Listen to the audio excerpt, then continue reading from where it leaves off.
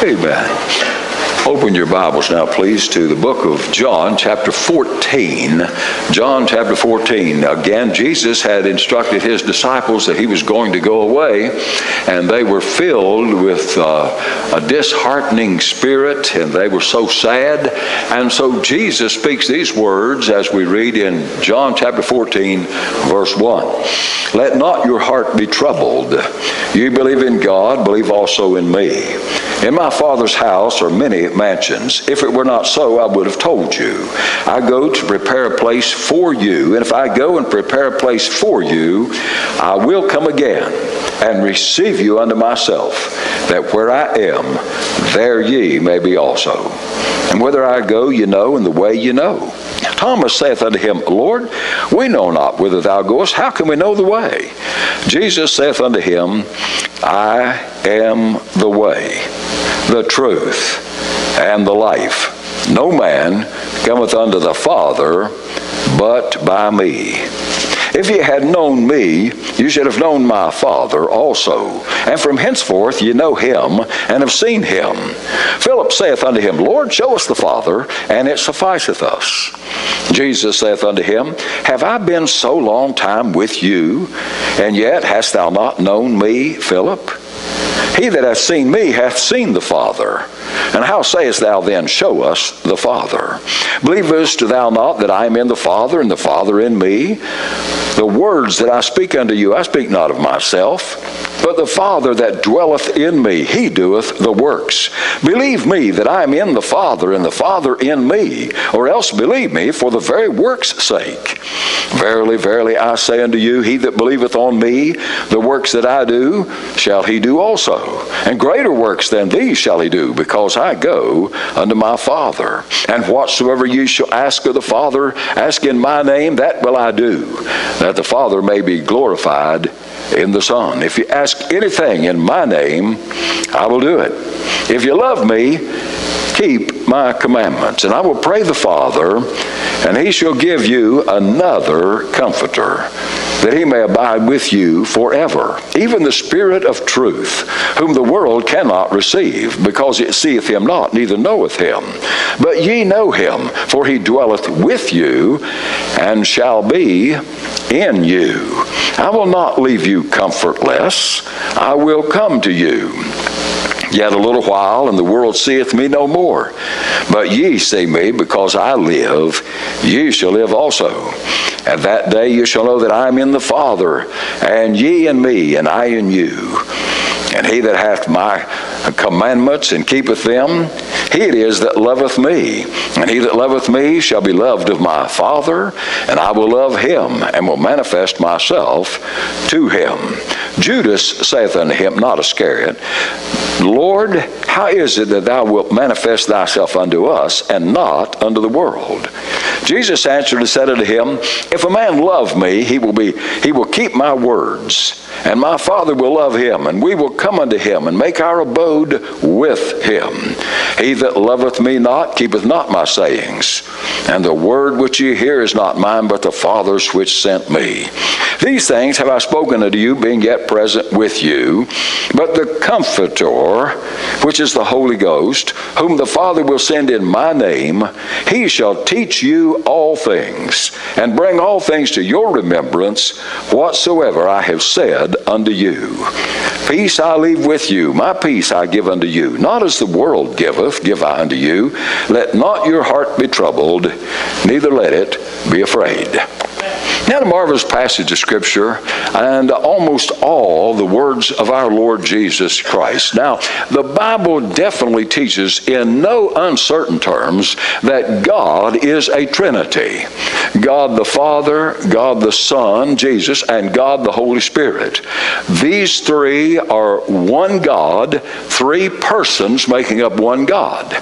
Now, that's something, it's a mystery. We don't understand how there can be three in one, but the Bible definitely teaches, not three personalities, but three distinct people, three distinct persons, but only making up one Godhead, one God eternally existing in Father, Son, and Holy Spirit. Now they are co-equal. Everything that can be said about the deity of Christ can be said about the deity of the Holy Spirit. Everything that's said about the deity of the Father can be said about the deity of the Son. The Father, the Son, and the Holy Spirit are equally deity. They're equally God. Everything that's said about the nature of God, that is eternality, forever, from everlasting to everlasting, thou art God, can be said of the Spirit, can be said of the Son. Everything about God, He's all-powerful. So is the Son. So is the Holy Spirit. He's everywhere present. So is the Father. So is the Holy Spirit. And let me say this to you. Get this down, because we're living in a time when a lot of false doctrine is being preached about God and about Jesus and about the Holy Spirit. And so you want to understand this. It's very important that you understand what the Scriptures teach.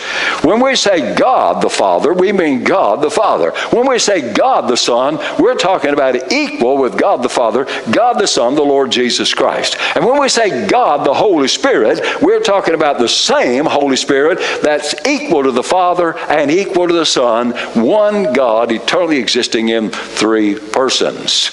Now I hope you get that down, because I read recently, and we're going to share some of this in the evening service, and they did a poll of Christians all over the United States, and it was amazing to me. I almost fell down. I read that. I said, I can't believe it. And I read it again. And then I went to another site to double check it to see and how many of people who profess to be Christians who do not even understand these basics that we're talking about. And so get this down. Understand it. Now Jesus said, I'm going to the Father, and I'm going to send the Holy Spirit to you. And He's going to be another comforter. The word another is the word that means another of equal quality and value.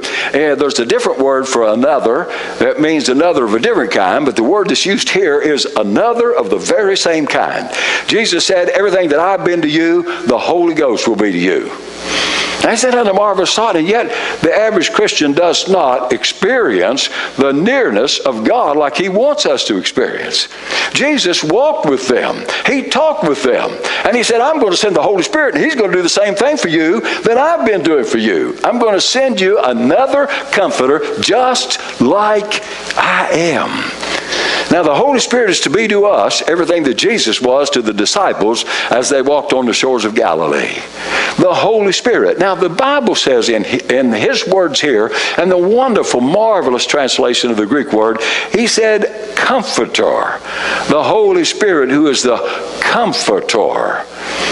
That's a great word. It's a word that comes from the Greek word parakletos, means one called alongside to help, one to strengthen, one to bless, one to defend, one to be a friend to, one to enable one to do others, one who will be the teacher. And He said, He's the comforter. Now I was reading this not long ago, and I was struck by the thought, what does a comforter do? He comforts. Oh, that was a little deep. What does a comforter do? He comforts. Right? Now get this. What the Lord is saying to us is a marvelous truth. The Holy Spirit is a comforter. He's the one who, and He says it in more than one place. He said it in about 4 different places. In fact, there's 5 different times this word parakletos is translated in the Bible. 4 times it's given to us in the book of John as comforter. Once over in 1 John it's translated advocate.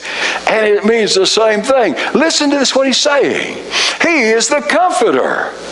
Now, why do we need a comforter? Why do we need a comforter? There's certain times we need comfort in our lives. Now, I know I'm talking to people who are above that, but the rest of us, we need comfort sometimes. Get this. When do we really need comfort? I think we need comfort when we feel lonely. Has there ever been a time you felt really lonely? I mean, you could feel lonely in a big crowd, But there's sometimes you just feel loneliness sweeping over your soul, and it's such a loneliness that you can just almost reach out and touch it.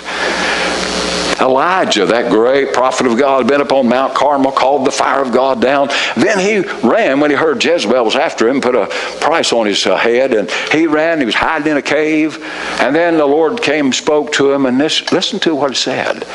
He didn't come in the wind or in the earthquake or in the fire, but he came in a still, small voice. We're talking about the Holy Ghost speaking to him here. Get this now. And what he said to him was this. He said, Lord, they've digged down all your altars. They've killed all your prophets. And only I am alone. No one but me. He felt so lonely in that cave up there that it was palpable. The loneliness that came over his soul. And he could say that even to God Almighty, even to the Spirit of God. I'm lonely and there's no one that stands with me. And then the Lord encouraged him and said, no, you're not alone. I've got 6,000 hadn't bowed the knee to Baal. You're not alone. Well, do you know, when we have that still loneliness coming over us, do you know the Holy Spirit speaks to us and he reminds us of the words of Jesus? He said, I will bring you remembrance what he said. That's what he came to do, to give us comfort. Jesus gave comfort. He gives us comfort. He says, well, Jesus said, I'll never leave you. I'll never forsake you. Jesus said, I'll be with you to the end of the world. You're not alone. You feel alone. The devil will tell you you're alone, but you're not alone. The Spirit of God will give you comfort of saying He, God Himself, is with you and will never, ever leave you alone. How marvelous that is. When else do you need comfort? Well, you need comfort when you're sad. Now, I know that you folk are just overflowing with joy all the time and you never need this, but just in case you run across somebody, you can share this with them. Sadness. Does sadness ever come into your heart? And sometimes you don't even know why. Sometimes the psalmist cried out and said, I'm in the deeps. He said, and he talked about weeping and not even knowing why he's weeping, but there's sadness came over his soul that was just so real. And sometimes the devil's going to work on us, and he's going to do his dead level best to make us feel a sadness, a sorrow down inside that we can't understand. And when that happens, the Comforter is here. And the Comforter is going to say, no. Jesus said, my joy I leave with you. I'm writing these things to you that your joy may be full. Jesus is here. The Comforter is saying, Jesus said to the people, I'm going to give you fullness of joy. The Comforter says, here is Jesus bringing you this fullness of joy. He brings the package of Jesus, joy, to our souls when we feel that great need of joy instead of the sadness that comes over us. Sometimes that sadness is going to come. It does in every life. If you read the Psalms, and I read the Psalms through once a month, 5 chapters a day, and read it through, and you get to feel what the psalmist said. Oh, sometimes he said, no man cares for my soul. Oh, he was wrong. He couldn't have been more wrong, but that's what he felt.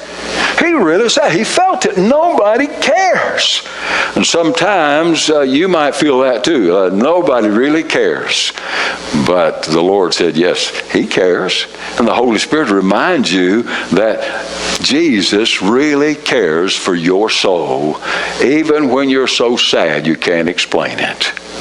There are other times you may have depression, and that's a little bit deeper than sadness. I mean, when that real depression in you comes over your soul and you don't know why, but you just can't seem to get any joy in your soul, and you're just struggling with that thing day after day. Listen, the Comforter understands. The Comforter says, come, Jesus said, unto me, all you that labor and are heavy laden, and I will give you rest. Just lay your your head upon my shoulder, and I will hold you just like Jesus did the disciples. The Holy Ghost says, come near, and I will give you the comfort you need in your life. Now, there are sometimes, get this, sometimes we need comfort because we've been defeated. Now, I know this is something that happens in every life. Defeat is a part of life as well as victory. You understand that. Actually, it's true in every part of life. Did you know that in his day, Babe Ruth hit more home runs than anybody else? Everybody knows the name Babe Ruth. What a wonderful hitter he was and all that. Did you know he also had another record? Strikeout. The strikeout. He had more strikeouts than anybody else. Oh, you don't think about that much. But did you know if a hitter in any of the leagues, if he hits 3 times out of 10 times he gets up to bat, he's got a great batting average. 333, that's a great batting average in the big leagues. But he strikes out or misses 7 times out of 10. Defeat is a part of life. It really is. And understand this. We need to get a hold of the truth that we, every one of us, can't have our way all the time in everything in our lives. You're not always going to get your way. If you're going to be happy in life, if you're married, you better understand that real quick. I mean, understand something about human relations. We need each other, but we also are going to fail each other. We are going to fail, but the ones who succeed are not those who fail, but the ones who get up again and walk again after they failed. The Comforter comes, and he reminds us. What do you think about Simon Peter? Well, Simon Peter was a great apostle, usually the spokesman of the apostles. Someone said the only time he opened his mouth was to change feet, but because a lot of times he had his foot in his mouth. But he was a good man. But Jesus came in the garden. He said, now, men, I'm going to tell you, every one of you are going to forsake me and flee. Everyone. Simon Peter said, not me. All these others, they may do it, but not me. I mean, you put me in the wrong class. I'm not in that class. I mean, I'm not in the class of those that fail and forsake. I'm in the winning class. Never will I forsake you. Jesus said, Simon Peter, didn't you hear what I said?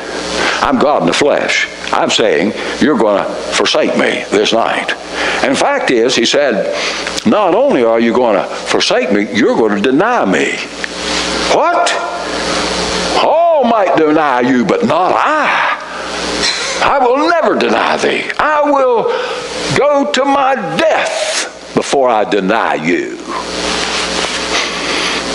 Jesus said, before the rooster crows, the morning cock crowing, you're going to deny me 3 times. Not me.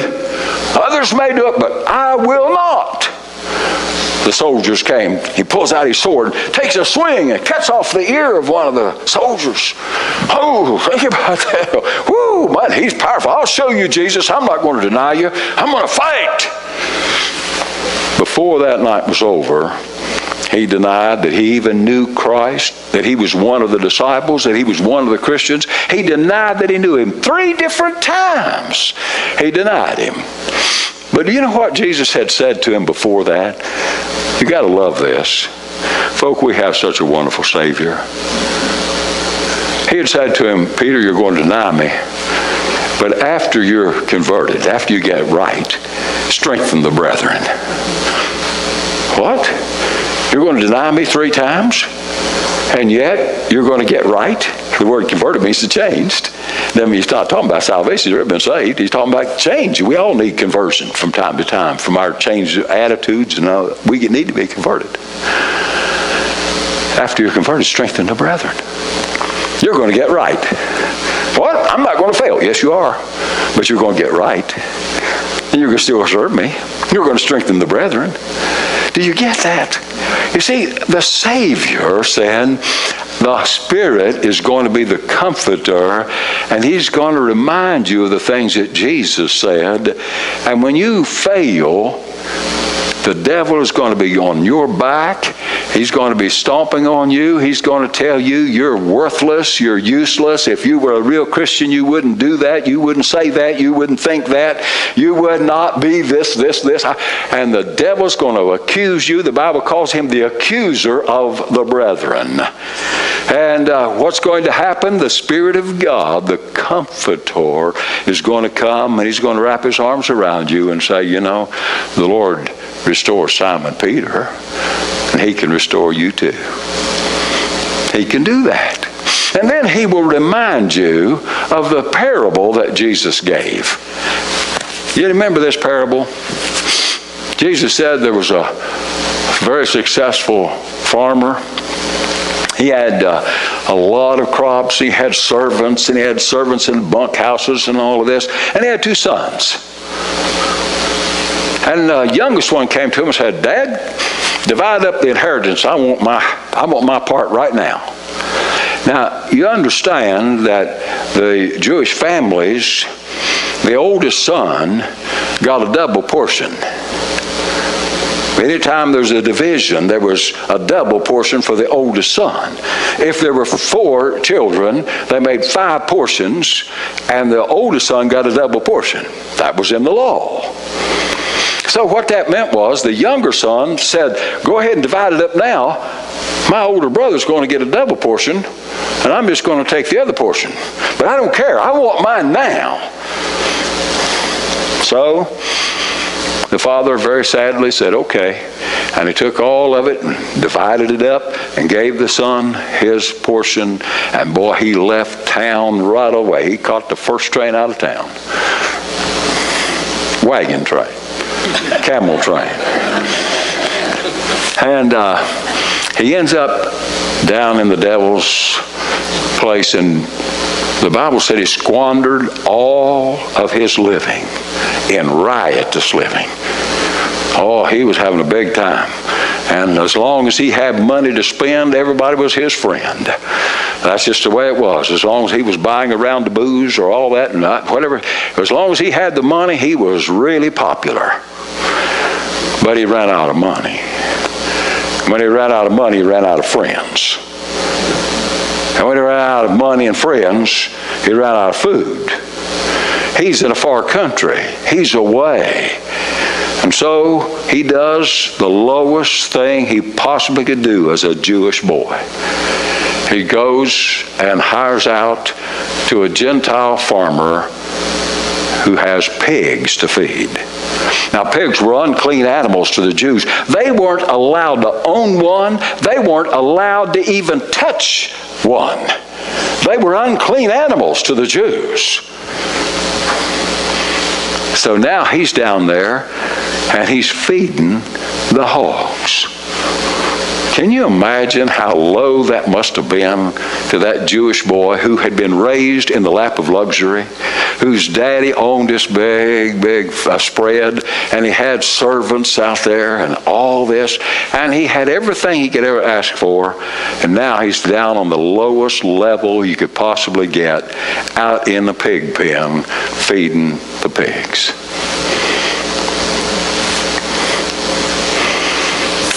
Had an evangelist one time come to a church I pastored, and he had a song about that. And he's talking about the boy that was feeding the pigs.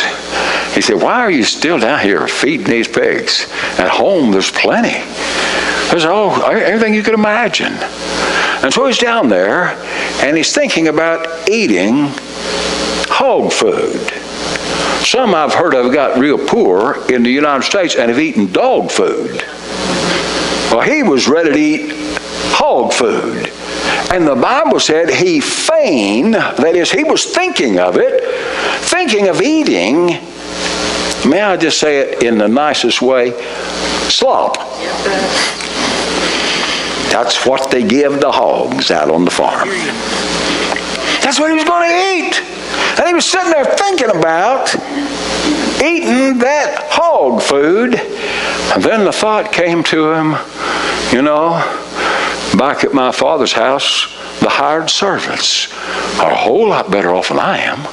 They have plenty to eat. Dad takes care of them. And they've got a place to stay, the bunkhouse out there. They've got everything they need.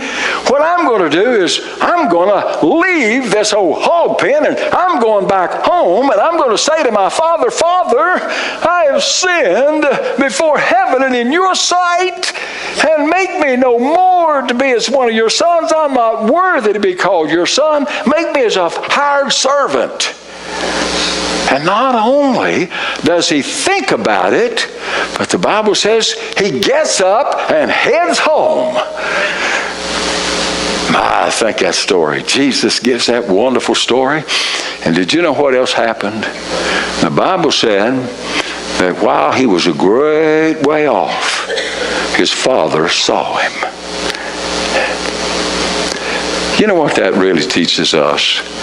The Father was looking for him every day since he left. He didn't know when he was going to come back, but he's out there looking for him. Out there looking for him. He said he went in that direction. He'll have to come back that way. And the Father's out there looking for him every day of this world.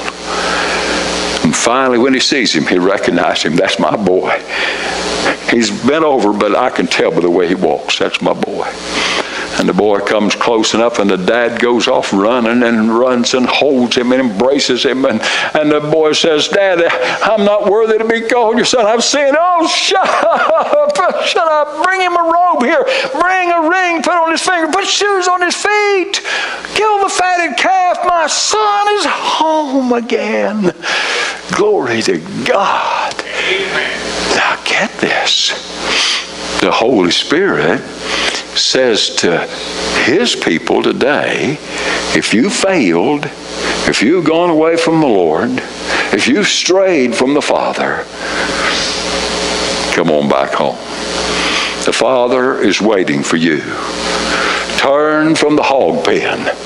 Get out of that slop. Come on back to the Father. Come with a repentant attitude. I'm not worthy. And he will receive you back into fellowship with himself. The Comforter. How marvelous and wonderful to have the Comforter living within us. He'll be with you and he shall be in you. The Comforter bears witness. Now notice what else it says. He will teach you all things. You understand the Scripture. You read the Bible. He will be your teacher. He will give you understanding of the Scripture as you read. The more you read, the more understanding you'll have. And the Holy Spirit will give you understanding of the Word of God. And then he says, he'll bring all things to your remembrance whatsoever he said unto you. He's going to help you remember when the time comes and you have that need. The Comforter is going to say, well, remember what Jesus said? Here's what Jesus said about that. Jesus said he cares for you. Jesus said no one could possibly care for you like he cares for you. And he's always going to be there and he's going to provide for you. The Holy Spirit's going to say, remember these words of Jesus, seek first the kingdom of God and his righteousness, and all these things will be added unto you. God's going to take care of every one of your needs. You put him first, he's going to put you first. That's the promise of God. And the Spirit of God is going to remind us of all of these things. Now, who has the Holy Spirit? Every believer in Christ. When you receive Christ as your Savior, you are regenerated. That is, you're born again. And that is by the Holy Spirit. The Bible says in the words of Jesus, when he was talking to Nicodemus, he said, verily, verily, I say unto you, except a man be born again, he cannot see the kingdom of God. Nicodemus saith, how can a man be born when he's old? Can he enter the second time into his mother's womb and be born? Jesus answered and said, verily, verily, I say unto you, except a man be born of water and of the Spirit. The water is the physical birth. And then there's the spiritual birth. He said, except a man be born of water and of the Spirit, he cannot enter into the kingdom of God. That which is born of the flesh, the water birth, is flesh. That which is born of the Spirit is spirit. Marvel not that I said unto thee, you must be born again. But you're born of the Spirit. Of the Spirit. The Spirit comes and brings the life of Christ to us. When we receive Christ, the Spirit of God comes and takes up His abode in our bodies. What? Know you not that your body is the temple of the Holy Spirit? Yeah, the Holy Ghost lives in your body, which you have of God. He's the one. And He's come to live right in you. And everyone who is born of God, everyone who has received Christ, also has the Holy Spirit. Not only so, but we are sealed by the Holy Spirit. And that guarantees our eternal redemption. Not only so, we, each of us, can be filled with the Holy Spirit. And that's the power of God. We can have the anointing of God, the power of God in our lives. And that is an optional thing.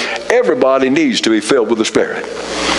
The rest of it, He never commands you to be born of the Spirit. He doesn't command you to be baptized with the Spirit or to be indwelt by the Spirit or sealed with the Spirit, but He commands us to be filled with the Spirit. And what that means is to have the baptism of power, the power of God. And God's Holy Spirit will give you power to be a witness for Christ. They were all filled with the Holy Spirit and spoke the Word of God with boldness, and God will give you the power to do anything He wants you to do. The Comforter has come. And all the power of God that was demonstrated in the life of Jesus is available to us because the Spirit of God lives within us. The Comforter. Would you let Him comfort you today? Would you let Him bring you His comfort? Would you let Him wrap His arms around you and assure you of the love of Jesus? Assure you that He cares when your heart's broken? Assure that He cares no matter what trouble you've gotten into or what troubles come into your life, that He cares about you. He loves you. And let the Spirit of God bring the comfort of God into your soul. Let's pray together, each one, please. Heavenly Father, we thank You for Jesus. Thank You that You loved us and sent Him to be this atoning sacrifice, the propitiation for our sins. And thank You, Lord Jesus, for all that You've done and all of Your teaching and Your holy life and Your miracles and in the love You showed and in all of the things You taught us. And then thank You that after Your crucifixion, resurrection, that You ascended back to heaven and sent the Holy Spirit. And thank You that the Spirit of God is with us. Thank You that God is in us of a truth. That the Spirit of God said He would never leave us, never forsake us, and would remind us of all the things You said. Jesus, I pray, bring to us the comfort that You promised by the Holy Spirit, and help us to receive it. In Jesus' name, amen.